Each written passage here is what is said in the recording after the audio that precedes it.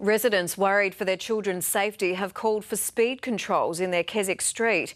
Their fears intensified by a fatal crash on their doorsteps.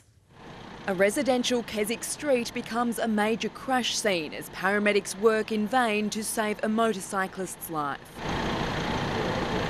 The 40-year-old Ashford man was riding along Farnham Road when he collided with a parked car just before 9:30 last night. And you could tell it was going really fast, and then there was just a huge bang. There sort of weren't any brakes or anything like that, it was just a big bang. Having rushed from their homes, neighbours watched on as one of them attempted to resuscitate the rider before paramedics arrived. It was just horrible. You know, there was not a lot anyone could really do. The accident happened just metres from a popular playground, and on a street locals say drivers speed along far too often, leaving residents fearing for their children's safety.